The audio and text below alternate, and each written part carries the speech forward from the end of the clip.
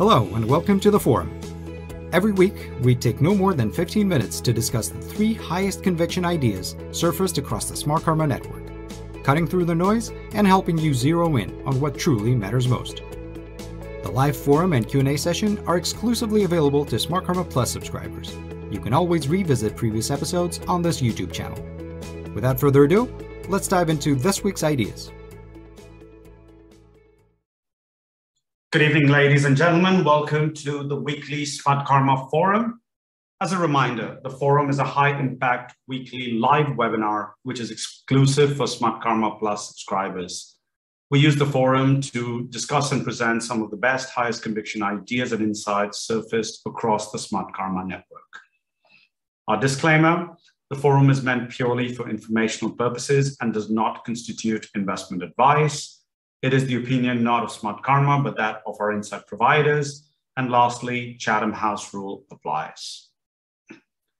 Every week, we use the forum to discuss 3 ideas, typically a small cap, a large cap, and a thematic, and we mix it around.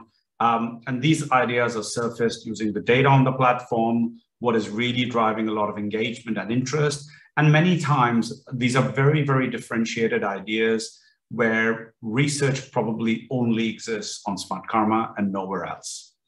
Since the start of this year, we have started to put recordings of the weekly forum on YouTube so that in case you've missed the forum and want to view it at your own time and pace, you can do that through our YouTube channel. You can also use these videos to share them with your friends and discuss ideas.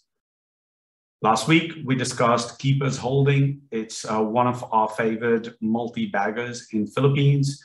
It is the dominant monopoly for spirits in the country. You can think of it as the Demerger of Philippines, and it's trading on about 8 to 9 times PE.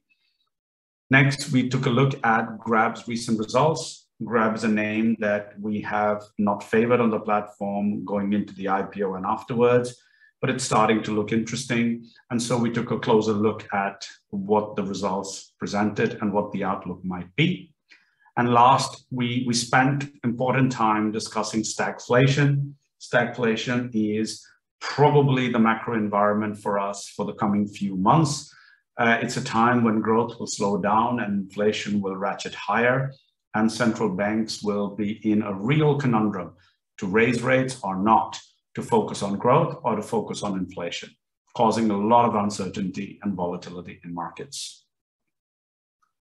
What do we have in store today? So first, we're going to kick off by studying the recently concluded demerger at Olam. This is a Singapore-listed agri company.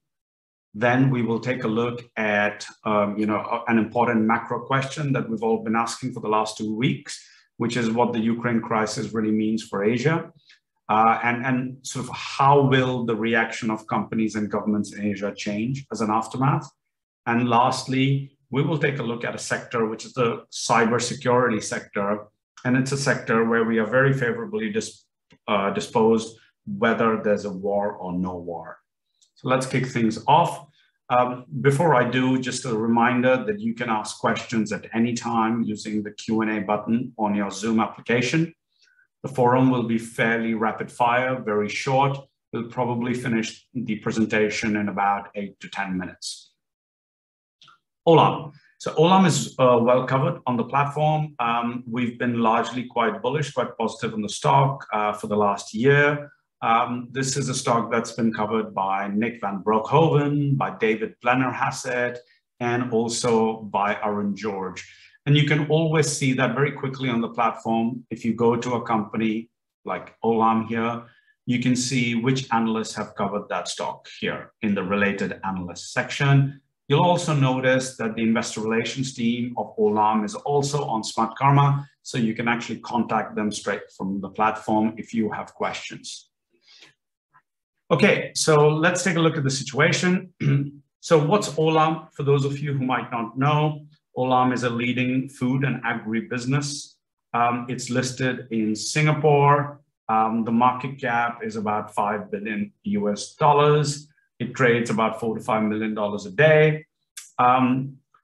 Now, quite recently, Olam won approval from the High Court to restructure the business, and they are actually, the entire group is going to split into 3 businesses, and 2 of them will be separately listed over time. The first one is called Olam OFI, or Olam Food International, and this business is going to get listed on the UK market, as well as dual listed on Singapore. And over time, they will also spin off and list another business. So let's see what analysts have written on it on the platform. I'm going to go back to Olam here. Okay, so if we look at what Arun George wrote recently, so first of all, Olam International will be replaced by the Olam Group as the listed entity as of 16th March, which is yesterday. The group will consist of OFI, which is Olam Food International, Olam Agri, as well as Olam International. It's all very confusing. And the reason this is happening is because Olam is now desperately trying to unlock some value. For those of you who know the history, many years ago, Temasek came and backstopped the company at a time when there was a big short seller attack by Muddy Waters. So Temasek came and bought in about 51%. Mitsubishi Corp owns 14%. And now Olam is undergoing this restructuring into these 3 different entities. And, they're really trying to unlock some shareholding value for these long-suffering shareholders. So I'm not going to bore you with the full gory detail of this transaction, but suffice to say both Arun as well as David Blenner has it.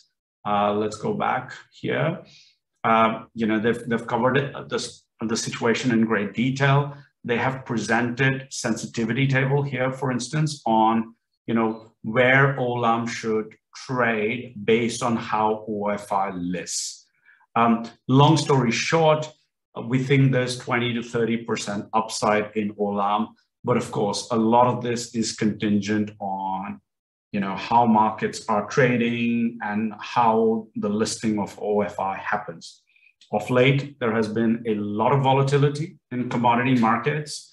A lot of people have been caught out. If you look at base metal players like Glencore, their bonds are trading at very depressed valuations. So this is not a name without risk. Again, this is not a structural long-term idea. It is a situation. It's a very particular situation where there's 20 to 30% return potentially to be made. It is not really for everyone. Many times, a lot of the clients that we have on Smartkarma, they try to look for ideas that are multi-baggers over long periods of time. They're compounders. Olam at this juncture is probably not in that camp. Okay. Secondly, as I mentioned, we're going to look at a macro thematic. It's a fairly important one, which is, what are some of the lessons that we can draw from the Ukraine crisis for Asia? Now, one of our great political strategists and political analysts on the platform is Manu Bhaskaran. Manu is a partner and founder of Centennial Asia. He was formerly, with the government of Singapore. He's also been the chief economist for Khazanah, with Cosby Securities, SocGen. Very, very senior guy, very, very well followed. And he tends to look at economies as well as political regimes around the world. So, first things first, clearly the world looks a lot more insecure. There is a market increase in global political risk. What is starting to happen is blocks are starting to form, and Asian countries will be forced to align either with the West or with Russia as a result. Military balance in North Asia is, closely aligning with China. China has become even closer to Russia. These are things that you've read in newspapers over the last couple of weeks. Of course, short term, for economies, this is negative news because this will result in broken supply chains and higher energy prices. That is not good news for a lot of emerging Asian countries that import refined product. A larger consequence and a longer term consequence is that supply chains will definitely get reconfigured. It'll become harder to buy certain products directly from Russia. We might be buying them indirectly through another nation that acts as an intermediary. Secondly, we're going to see accelerated defense spending. So we should definitely be looking at sectors and stocks that are exposed to higher defense spending. Thirdly, we're going to see countries start to spend more time and attention on energy security, as well as commodity security in general. So for instance, just in the last week, we have seen South Korea elect a new leader, and this new leader is extremely pro-nuclear energy. So over the next few years, we should expect to see South Korea really spend capital on building its nuclear supply chain. And there are several really interesting stocks that we have discussed in detail on the back of this as well. If you want to read that in detail, Douglas Kim is the analyst who's written about nuclear energy in Korea. Okay. Third, whether there's war or no war, we are increasingly very positive on cybersecurity companies. Whether it's governments or the corporate sector, or even us as individuals, we are increasingly vulnerable, and we will be increasingly thinking about how to protect ourselves, how to immunize ourselves, how to buy insurance against cyber attacks, hacking, and so forth. So, this is the core of the thesis. This particular war has categorically resulted in huge emphasis being put on cybersecurity threats. What we have started to see is capital flowing back into global cyber companies. So when this particular insight was published, 20 of the largest IT sector security stocks were up by about 5.5% versus the S&P, which was down 3%. And as you can see from the chart on the bottom, cybersecurity names have started to outperform relative to the S&P just as of this month, right? There are some clear winners in the US. There's Palo Alto Networks, CrowdStrike, Fortinet, Checkpoint, and so forth. There is also a very simple and useful ETF, which is called HACK, H-A-C-K, space US, which you could use to play this. And as you can see, this ETF doubled from its lows in March. Then it peaked at about $67 and has come back, about 20% before starting to bounce again. So this is probably one of those thematics that will stay expensive, but fairly structural for a period of time.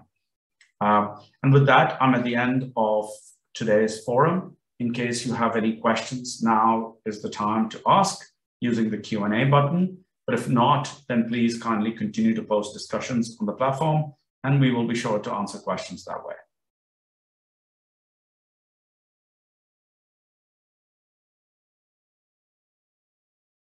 Okay, since we've got no questions coming in, we're going to wrap it up for today. Thank you very much.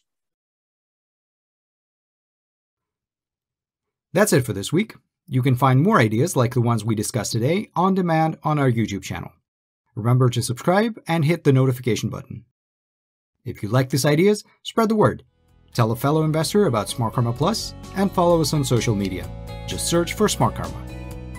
And of course, don't forget to visit smartkarma.com for more independent, differentiated investment insights. Thanks for watching, and see you next week.